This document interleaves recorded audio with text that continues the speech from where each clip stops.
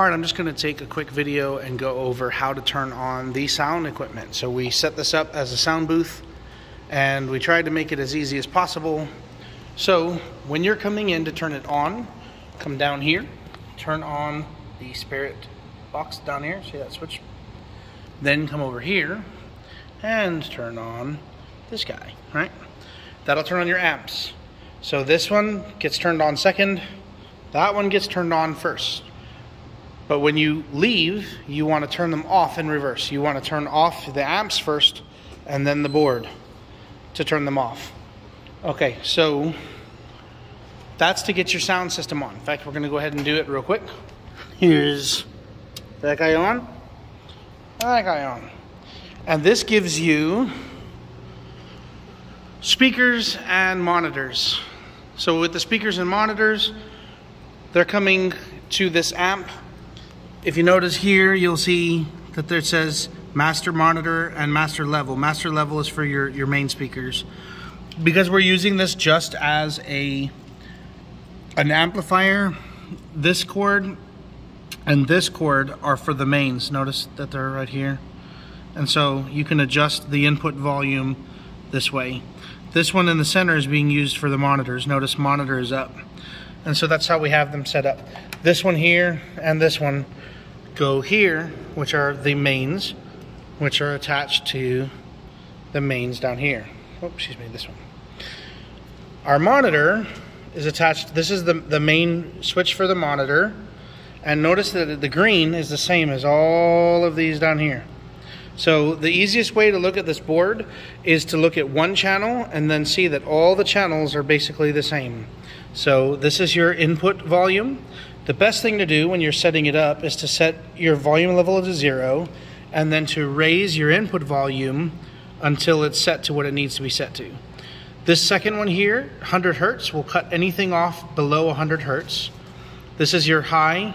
This is your high medium, or high mid, excuse me, where you can set the frequency and then set your level. Low mid, you can set the frequency and then set the level to either raise it or lower it. And then your low frequency. You can also bypass the EQ altogether. This is again your monitor that we're using on the floor. It is pre, meaning that it comes before the fader. And because it comes before the fader, that means that this will stay on even when you cut this off. You turn off the volume, this will still have sound. So if you need to turn off sound in the room, then you're going to do it here. If you have to set it up where the faders control your monitors, then you're going to want to move to like monitor 2 or auxiliary 2, in which case you're going to move this cable to auxiliary 2, and then you're going to start using this guy, in which case you can use this pre-post switch right here, and that'll allow you to choose if you want it before or after the faders. Continuing on, this is your pan left and right. This one, mono, if it's on, we'll send it to this guy here, which we were using for subwoofers. This one here will tell us if we want it in the mix. You can turn that on and then you can use it. It'll send it to the mix or our mains. If you wanted to put your monitors into the mono, you can do that. But if you do that, you're going to need an adapter to connect this guy into here. So that may be a bit of a stretch. If that's something that's worth it, then we can bring an adapter at a different time. PFL is pre-fade listening. When you turn this on, it allows the light levels to light up and tell you what your volumes are. It really didn't seem to work well this week for me, so I just didn't use them.